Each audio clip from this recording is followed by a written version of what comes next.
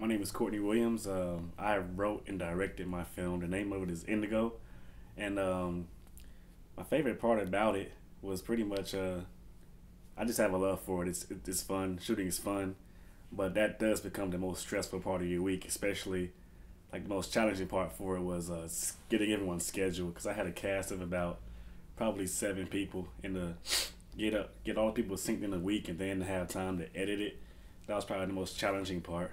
And what Indigo was about is pretty much it almost has like a Dragon Ball Z type of concept. There's these 5 orbs.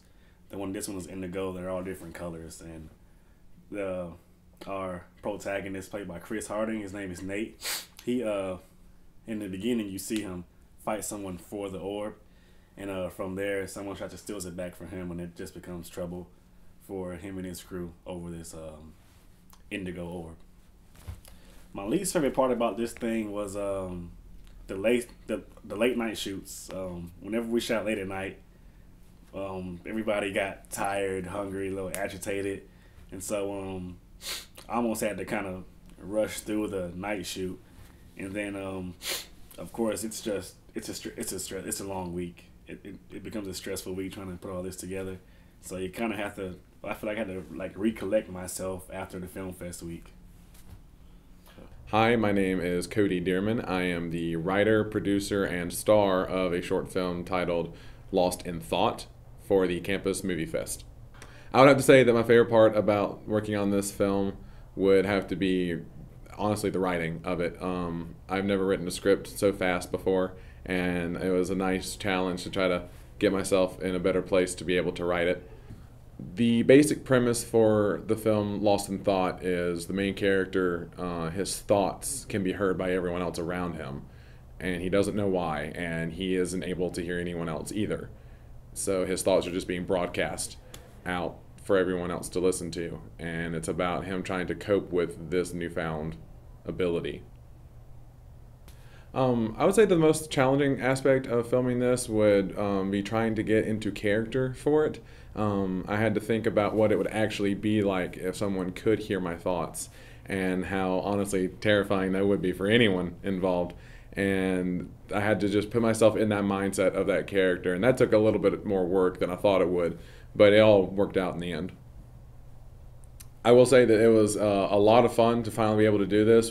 I've wanted to for a couple of years since I've been at UA, and this is the first year I've been able to do it, and it was one of the most fun shoots I've ever had since I've started here, and I would definitely love to do it again.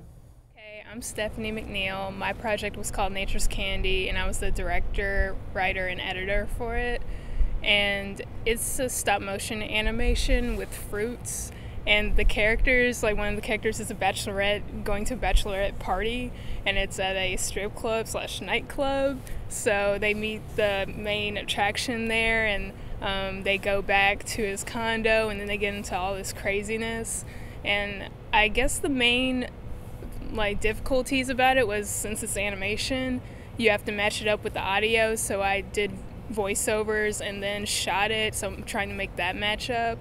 And then, of course, trying to find the right software to use with it, because I went through Final Cut, Adobe, iMovie, and then I finally used Smoothie, which is a stop-motion animation software. So that was the biggest challenge, definitely, in addition to trying to make it in a week. Just actually seeing it happen, when I first came up with the idea, I was like, oh my goodness, this is not going to even work. So then I started storyboarding it, and then when we started filming it and going through and watching parts of it, I was like, oh my goodness, this is becoming real. Seeing the transition from storyboard to after I was finished editing, I was just shocked that this even was possible.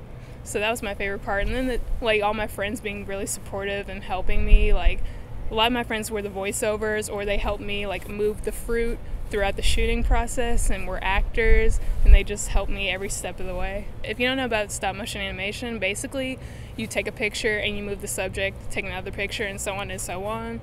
So and you have to do it by frames per second. So if you wanted to make it 30 seconds, you'd have to take 300 photos. So for this project, we took about 1,500 just to make it, and it ended up being about maybe 4 minutes, including some video, because some parts of it are video. So it's a time-consuming process, but in the end, if you make is as smooth as possible is just as good as a regular video.